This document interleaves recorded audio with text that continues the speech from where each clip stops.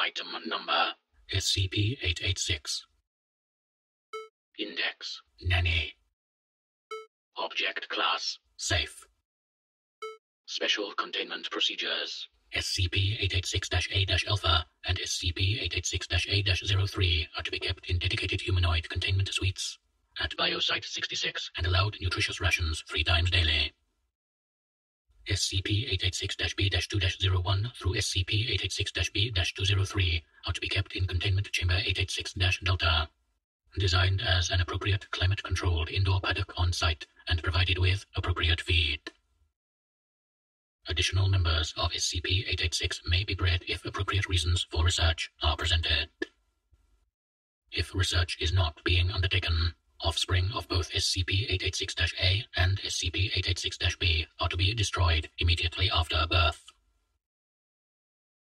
Description: SCP-886 is the collective designation of unique mammals capable of cyclic asexual reproduction. SCP-886-A are identical human females, Homo sapiens, of Irish descent, and SCP-886-B are identical female domestic Irish goats, Capra egagros hircus. Members of SCP-886-A and 886-B develop and behave as expected of ordinary individuals of their species and are completely ordinary outside their shared anomaly. SCP-886-A-Alpha is the oldest and presumably original instance of SCP-886-A. SCP-886-A is a human female, age 37, of average intelligence and stature. Once a year during the spring, SCP-886-A-Alpha will spontaneously become pregnant and carry twin instances of SCP-886-B to term. Gestation mirrors that of a standard goat, averaging between 140 through 160 days. Instances of SCP-886-B will be female, with white fur and of average size. SCP-886-B are friendly and notably docile, having never displayed any form of aggression towards humans during containment. The milk and meat of SCP-886-B may be consumed safely. The anomaly does not appear to be infectious. At the age of 2.5 years, each specimen of SCP-886-B will spontaneously become pregnant, each with a single human infant.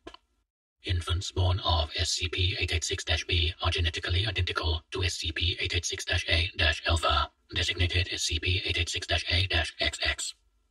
SCP-886-A-XX will develop as normal human females until age 15, when they will begin to exhibit the anomaly in the fashion previously described. SCP-886-A-Alpha does not know how or why she began to exhibit her anomaly, only that it began suddenly and without warning. Similarities between SCP-886 and SCP-2910 have been noted, and investigation into whether SCP-2910 is a variant or altered version of the anomaly seen within SCP-886 is currently ongoing. Addendum: Recovery of SCP-886. SCP-886-A-Alpha was discovered by Embedded Agent Donnelly when a local newspaper released a story regarding her anomalous pregnancy in a weekend column. A cover story revealing the column as a piece of short fiction was released, and associated civilians were altered appropriately. A task force was called to the area, and SCP-886-A-Alpha was extracted under the guise of a car accident. Family and friends are being monitored for further anomalies, with special attention paid to the subject's sisters and daughter.